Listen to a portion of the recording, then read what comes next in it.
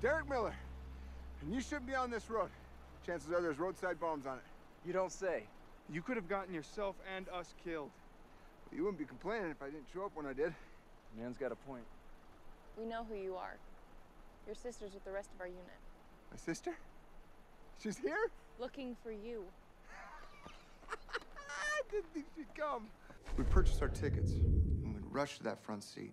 As it would leave the station, make its way up that steep hill. We'd undo that safety latch. We'd climb up into the front of that car and dangle our legs down. And all of a sudden, vroom, 100 miles an hour. Legs vibrating, and I'm thinking to myself, I'm gonna die. I'm gonna fall off this thing and get crushed. Couldn't do something a little less adventurous, like shave a mohawk into your hair or something? I'm not sure why I did it. Maybe I just like the thrill of cheating death. What I said, I know to be true. But seeing that you are to go forward,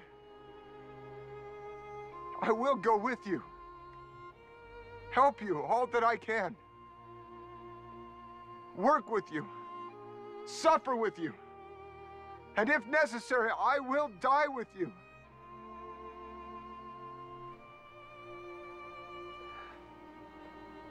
May God, in His mercy, bless and preserve us. It's not like we don't need electricity to run credit cards and pump gas.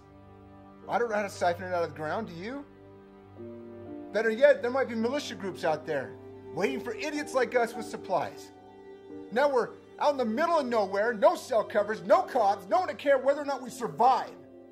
All because my wife wants to go see her parents.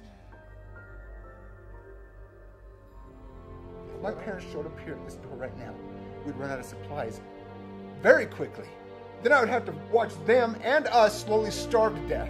That's a great image. Thank you for that. Are you even listening to me? 4 days, Jordan. It's been 4 days, and this town has already turned on itself. That's because everybody's cut off from everything. Wrong! It's because we're afraid. People do weird things when they're afraid.